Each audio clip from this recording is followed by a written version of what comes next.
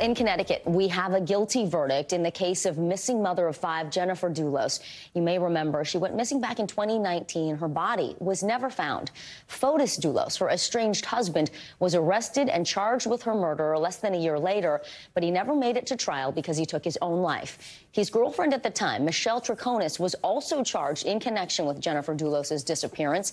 Today, a jury found her guilty of conspiracy to commit murder and 5 other charges. Dateline correspondent Dennis Murphy joins us now. Dennis, I know you've been following this case from the start. Walk us through this complicated case and why Troconis was charged, even though Jennifer Dulos' body has never been found.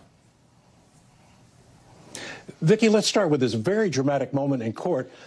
Guilty on all counts. The court or the clerk was asked to poll each of the 6 jurors, poll each and say if that was their correct vote. As they said, yes, yes. Michelle Troconis slumped in her chair, put her head down on the defense table, and wept.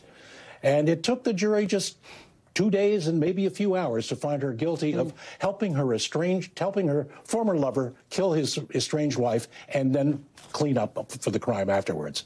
Fotis, of course, was not in the trial other than the specter of all the things that he's been accused of in this crime.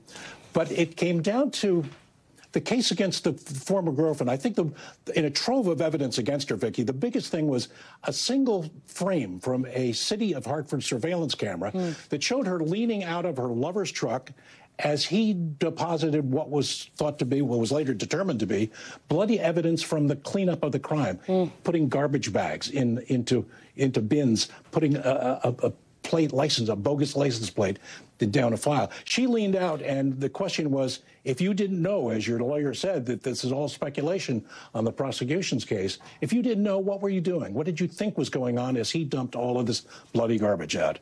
And then, of course, she's led away by the bailiffs, and her parents are weeping in the back, and they say they will attempt to secure the $6 million bond that the judge has set. Children involved on all sides. Jennifer's 5 are growing up now without their mother. They are being cared for by their mother and their longtime nanny. And Michelle, the now accused, Michelle, who was the accused, is now the guilty defendant, has a teenage daughter. She's about 17. So there's just unhappiness all the way around. Yeah, truly a tragedy for so many families and children involved. Dateline correspondent Dennis Murphy. Dennis, thanks so much for joining us. Thanks for watching. Stay updated about breaking news and top stories on the NBC News app or follow us on social media.